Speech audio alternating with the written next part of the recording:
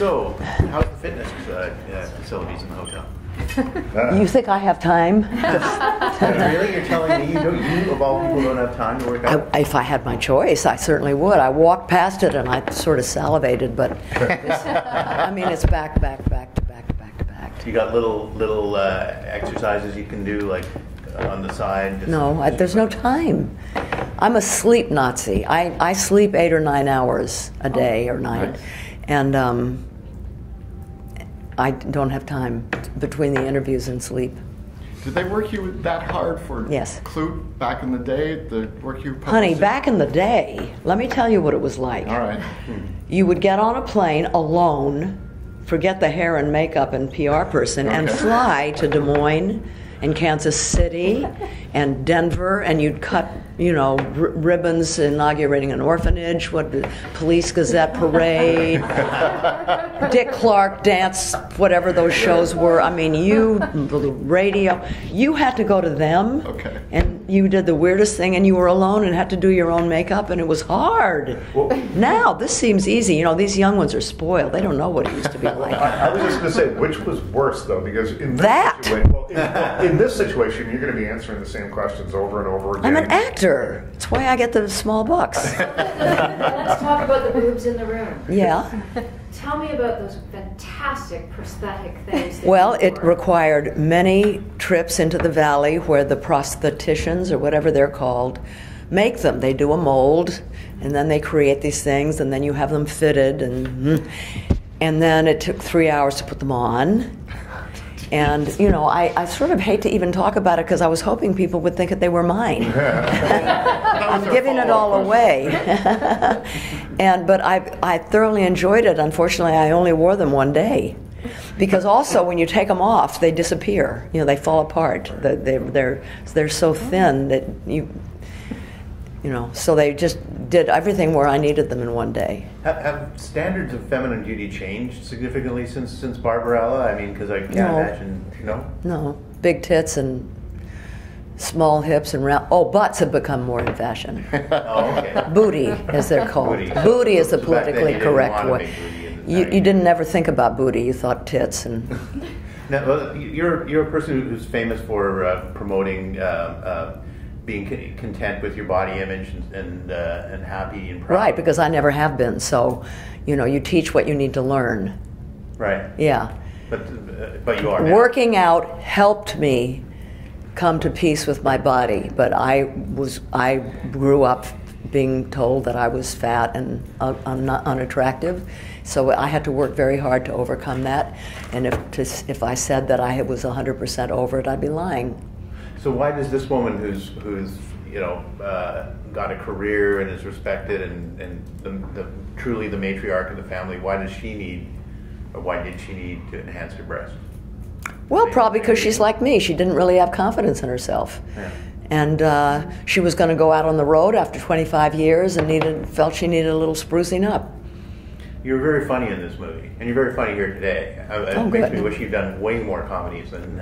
I have done them. Some of them are so forgettable that you wouldn't know. Well, the TV series is going to be funny. Oh, the Netflix one? Yeah. Yeah, tell us about that. Me and Lily Tomlin play two women in their 70s, married to two guys, Sam Waterston and Martin Sheen. All right. We hate each other, me and Lily. Hate each other. We're so totally diametrically different. Can't wait till our husbands retire so we don't ever have to see each other again. They're law partners, have been for 40 years. And the first episode, I'm not giving anything away that hasn't already been said. So, first episode, they tell us to go to this restaurant to meet them for dinner, and we know that they're going to announce that they're going to retire. Instead, they announce that they've been in love for 20 years and that they're going to leave us and get married. And so we are thrown together. And it's very funny. And it's also very sad and poignant because, when you're that old and the rug is pulled out from under you, I have to do a scene on Monday afternoon where I have to say to Martin Sheen, my husband, because we end up at a party together, and I see him and his partner, Sam Waterston, laughing, and I say, you get to be happy, and we're just alone, and who are we now? We just don't, you have to totally reinvent yourself, and you're old, and for a woman to be old is hard. And so one of the things that I like about it, besides the fact that it's funny and that I love Lily so much, is that it gives a cultural face to older women that's more real. It's not stereotypical, What would you like? Sorry, Tim. What? You really worked hard to get this role, which I find. What, the role in This Is Where I Leave You? Yeah. I auditioned. You auditioned for once. it. That's not so hard. Well, okay. What was it that you wanted to do in this movie that you hadn't done before? I wanted to work. It's how I earn my living. Okay? In addition, it's really good writing. And you go where the good writing is good. Holy cow, I read the script, it was laugh out loud funny, and this woman was fabulous. I totally identify with her. I have no porous boundaries. I share way too much. Nice. And I totally identify with her. And I just really wanted to play her. And so I said to Sean, of course I'll audition. It's I wanted the increasingly role. difficult for women in Hollywood to keep working, to have a long career, because Hollywood really Television is making it possible. That's what I wanted to ask you about. Television is forgiving to older women and making it possible for us to have long careers. Yeah. It's a smaller screen. No, it's true. Yeah, that's true. The exotic Marigold Hotel is rare, that kind of a romp. It's just too rare, and studios don't get behind movies that they don't think are going to make a fortune because it costs too much money. I'm a business person. I know that. It's really expensive these days. The movies that I used to make with studios, like Coming Home and so forth, I never could make those now with studios. Klute? We'd be lesser for them if you didn't make them. Right. Definitely. And just to follow up on the cast in this film, it's a young cast, it's a terrific ensemble, and you're working with some people who are at different places in their careers, like Adam Driver, who's really coming on, Tina Fey, who's an established comic actress and a great writer. What's it like to work with these people? Thrilling. Let me just start with Adam, okay? Mm-hmm. I think Adam is our next Robert De Niro plus Robert Redford. Ooh. I think he is the most exciting young actor I have ever worked with. And I've seen everything he's done, except the one he just won the Best Actor for. But now he's in Star Wars in a very important role that he won't share what it is, but I know it's a very important role. And then he's doing a film with Scorsese. He's off and running, but the guy is unique. His energy is, and even though he's not traditionally handsome, sexy, oh my gosh, women adore him. This is it. He's it. He's the thing. So just watching him and feeling his energy was a thrill. And then Jason and Tina, Ben Schwartz, Catherine Hahn, they're such great professional comedians who have such a capacity for improv, which is completely foreign to me. I can improv drama, but improv comedy takes a different kind of brain.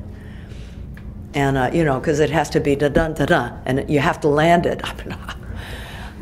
I have one alt in the movie that actually stayed in the cut. Can you share it? Well, it takes too long. Okay. The word was sorry, boner, which I improvised. So you made us. But it was a tremendous experience. I just felt so lucky to be surrounded by these young, very unique talents. I learned a lot. Tell me about Sean was saying that he brought his stepmother along, apparently for you to sort of model performance on. Do you get much from her, Sean Levy? No? I'm trying to You had a dinner apparently. a dinner with her. No. No? Okay. Don't tell him. Okay, good. Do you ever flip around and see yourself on TV? There's been so many movies, and they pop up. No, sometimes I very deliberately will get out a DVD and look at it for specific reasons, but on television, again, it has to do with time. There's so much great stuff to watch. How can you have a life and see it all? That's why I love Netflix, because I will just binge watch, you know. What was the last thing you binge watched? Orange is the New Black, and before that, House of Cards. Yeah. You know. And this show called The Newsroom is good to binge Oh my watch. God. Okay, the third season, which I think should start. I'm not going to tell you how it ends, but I will tell you this. Because he kind of, like everybody thought, ended it at the end of the second season. Yeah. But there was such pressure on him to do a third season. There's only 6 episodes, but he found a way to wrap it up. Oh no. Wait till you see. Okay. It's so good. And he gave me such a good thing. I mean, really. You almost said it. That's know, such a great character. The only Your great character. is wonderful. She's You know, fantastic. I mean, to be able to say those lines, you get so spoiled. Oh my Lord. I love doing that so much. Because there's that great tradition of the female news executive. And actually, we're Well, there seeing are it no here. women like that, but though. in Nightcrawler, we're seeing it as well, where she's a twisted version of the female news executive. But Now, who is it? Who plays Nightmare? That's Renee Russo. Oh. And she Oh, does I it didn't very know that. commonly. Oh, What's the line she good. said? The kind of news she wants is a woman running down the street with her throat cut. Is what she wants to see. That's the if it bleeds, it Pretty bleeds kind of hardcore. stuff that she Oh, yeah, wants. one of those. Yeah. Was there a really difficult moment for you in This Is Where I Leave You that you had to work on or couldn't quite get, or are all the scenes like that? No, they were all easy except the scene at the Shiva when I'm saying, you know, and Annie was so hung. That whole riff in there was, for some reason, I just had a hard time. You know, they were talking about Jane Fonda, and they were saying that she was a trooper, and you show up to work, and you're still part of the ensemble of actors. Is that one of the things you like about your job? About myself? Well, I come from the old school, and I'm my father's daughter. I mean, you wouldn't have seen Henry Fonda show up late and not know his lines or something like that. No, I mean, you know, just like I said about how we used to promote. I can't believe these young ones who make a movie and then won't promote it. We can't either. No, you work. It's your job. You don't, you know, if you were a banker or a automobile manufacturer, you go to work. You want to work, but at the same time, I guess you're in a position where you don't have to take absolute crap.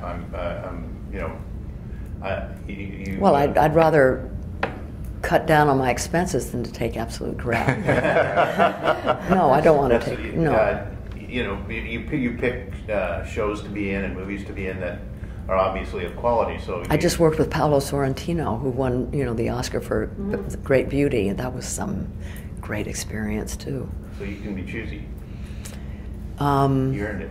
So far, you know, every year that goes by, it gets harder. You don't seem to be complacent either. You're still taking chances with roles. Is that important? But I mean, yeah. You know, if you aren't taking chances and you aren't scared, there's something wrong, I think. You know? I mean, most of the good actors I know, including myself, think every day, oh my God, maybe I'm not going to be able to bring it home today and I'm going to be fired. I mean, my dad, until he died, I'll never, you know, they won't hire me for another part. It just goes with the territory.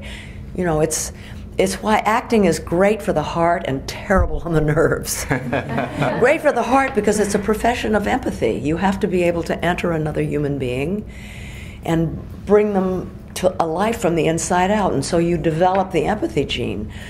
And yet, for the reasons that we just talked about, it's really hard on the nerves because you never know when. That's what's so great about a TV series. I go to work every day. It's a steady job. So, you know, when the hours are long and my feet hurt and it's hard, I remind myself, you wanted this, you've got it. Be grateful. Love every moment. Words to live by. Huh? Thank Words you. to live by. Yes, Yeah. Indeed. Thanks, Ms. Fonda, very much.